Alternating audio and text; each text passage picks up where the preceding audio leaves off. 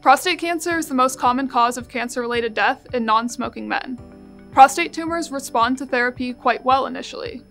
However, oftentimes tumors develop a way to resist therapy and continue to grow aggressively. One way prostate tumors resist therapy is by changing their cellular identity or appearance. Understanding how prostate cells change their appearance may enable us to reverse this process and restore sensitivity to existing therapies.